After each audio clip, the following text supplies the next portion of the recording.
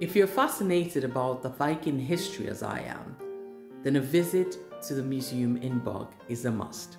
On this episode of Across All Borders Through Northern Europe on Rails, join me for a day trip to the Lofotr Viking Museum in Bog.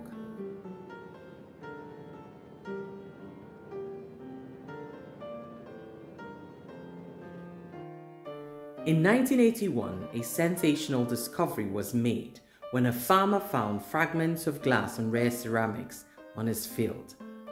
After this, a full-scale excavation was made of the longest Viking age longhouse.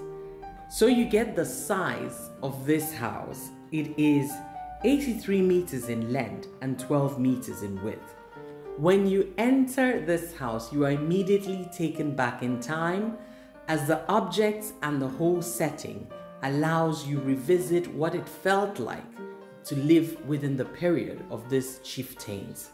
You smell the tar, you see the open fire, you see different objects that were used from back then. So in other words, it is a living museum.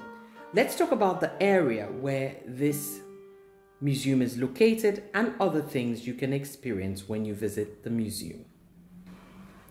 From the longhouse, you have a 10 to 15 minutes walk down to the sea, where there is a boathouse for longships. Between May to September, you can help sail or row the ship.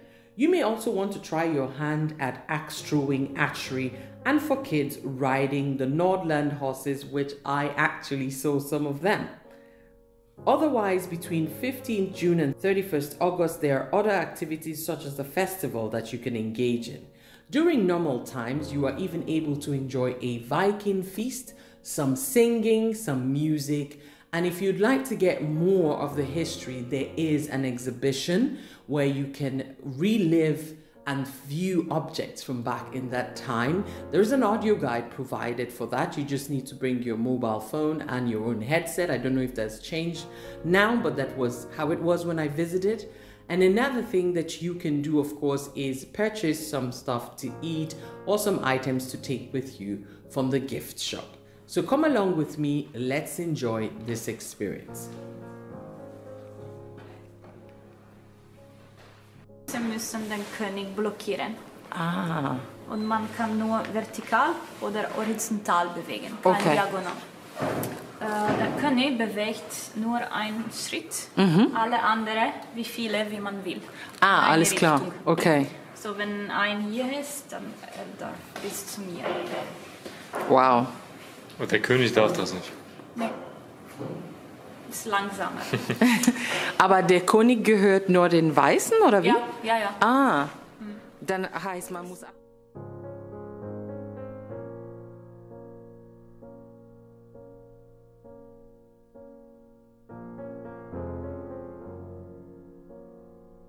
Yeah, this is where the stockfish is coming from. This is real life stockfish, how they are drying it. So when you're getting your stockfish, you know where it's coming from. On Niger, see stockfish in action.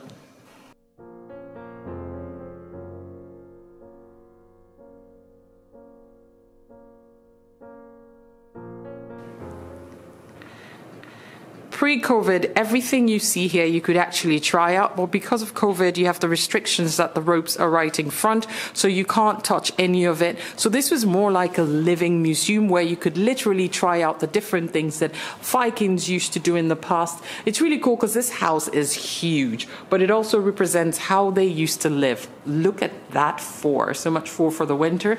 And what I love here is also how you see what they've been eating. And for my Nigerian people, here you have your stockfish again. This is where it comes from. This is literally the stockfish country.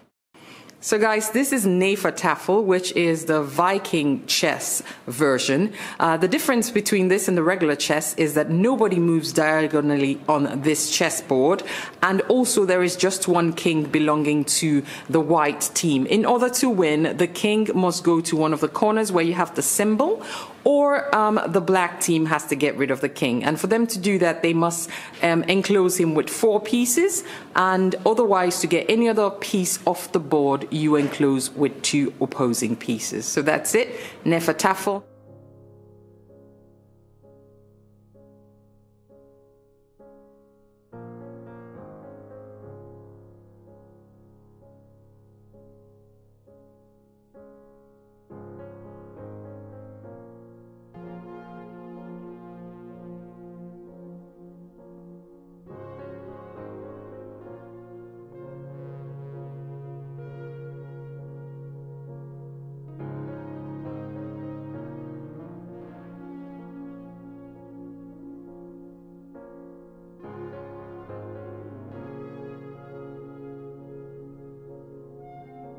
I do hope you've enjoyed this episode. Thank you very much for watching. Yours truly, Liesel81.